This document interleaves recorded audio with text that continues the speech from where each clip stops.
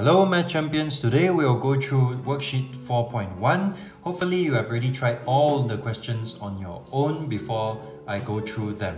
Okay, if you have not, please pause the video and try it first. Okay, let's go through question 1. Fill in the blanks and circle the answers in the number chart below. So fill in the 3 times table over here and then circle the answers over here. Okay, don't forget to do this part as well. Alright, so 1 times 3, 3, 2 times 3, 6, 3 times 3, 9, 4 times 3, 12, 5 times 3 is 15, 6 times 3, 18, 7 times 3, 21, 8 times 3, 24, 9 times 3, 27, 10 times 3, 30. You may ask me how I do it so quickly. It's very simple. I memorize. Okay, so once you have memorized it, it will become very simple and very quick to do. Okay, so practice makes perfect. So now it's time to circle the answers over here. So 3 and then 6, circle, 9, circle, 12, circle, 15, circle, 18, circle, 21, circle, 24, circle, 27, circle, and 30, circle. Alright, so do you see the pattern here? Do you see a pattern forming? It's diagonal. Okay, diagonal. Okay, alright, so let's move on to the next question.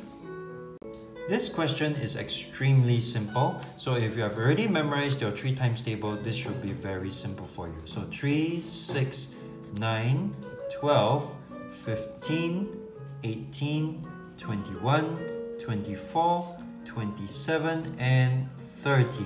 That's all. Next question. Alright, here comes the test on how well you have memorized your 3 times table. This question asks you to take 8 multiplied by 3, which is the same as 8 fingers on the 3 times table. Or, as this question shows you, repeated addition, 8 threes. So 3 plus 3 plus 3 plus 3 plus 3 plus 3 plus 3 plus 3. Now, we want to do it the fast way, right? So let's do 8 fingers on the 3 times table. Can you see? 1, 2, 3, 4, 5, 6, 7, 8. So let's do it together. 3, 6, 9, 12, 15, 18, 21, 24. So the answer is 24. Alright, so 8 fingers on the 3 times table gives you 24. Next question. Alright, 6 fingers on the 3 times table, which is the same as repeated addition. 6 trees. So 3 plus 3 plus 3 plus 3 plus 3 plus 3. 6 times. Okay? Now, how many fingers are we going to do it on? So 6 fingers, right? 1, 2, 3, 4, 5, 6. So let's try that. 3, 6, 9, 12, 15, 18. So 6 times 3 is 18. Okay? Alright, next question.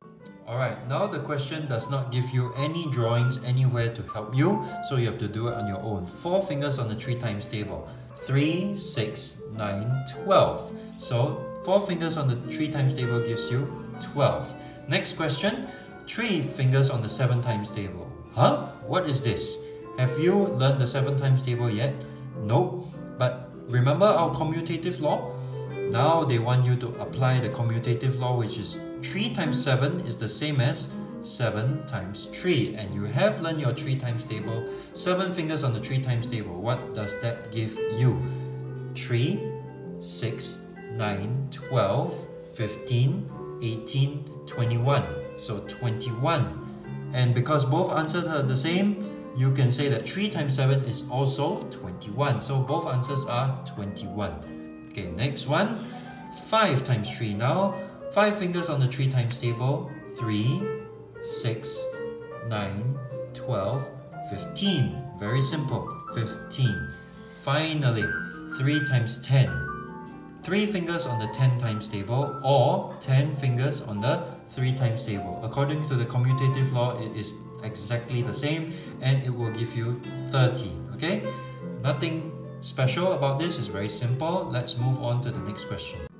Okay, Math Champions, I'm going to ask you to do this question on your own because you have learned this before. I will only go through it in a very short video in the next lesson.